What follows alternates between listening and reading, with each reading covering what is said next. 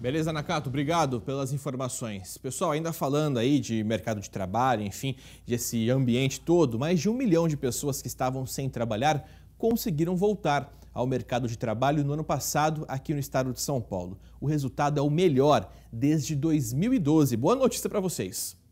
Damares começou a trabalhar nesta construtora em janeiro do ano passado, período ainda de muitas incertezas com relação à pandemia. Foi uma segurança muito grande saber que eu estava empregada, saber que todo mês eu poderia contar com o meu salário, saber que a gente tinha esse suporte. O diretor administrativo-financeiro da empresa conta que 2021 foi um ano de crescimento e contratações. Tivemos mais pessoas trabalhando na parte de tecnologia.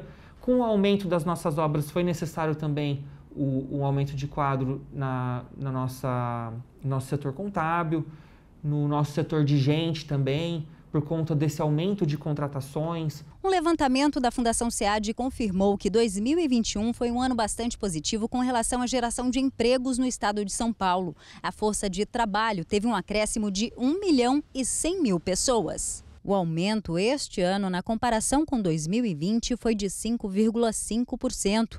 O número de pessoas ocupadas passa hoje dos 21 milhões em todo o estado. Destaque para os setores de serviços domésticos, construção, indústria de transformação, comércio e serviços. Com este crescimento, nós praticamente alcançamos os números de ocupados que existiam no estado de São Paulo em 2019, no momento pré-pandemia.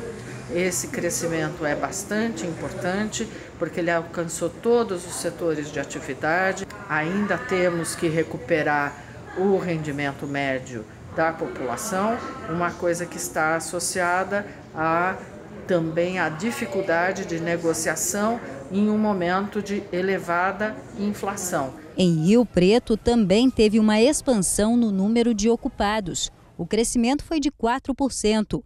Para o economista, a desaceleração da pandemia ajuda a explicar o cenário positivo. Quanto maior foram os índices de vacinação, maior começou a ser a confiança, a segurança do consumidor sair de casa com mais tranquilidade para poder consumir. E esse aumento de consumo fez com que as empresas, os comércios, os serviços tivessem que se preparar cada vez mais para essa demanda que foi voltando a se restabelecer. E ainda mais as indústrias, para poder oferecer a mercadoria como um todo.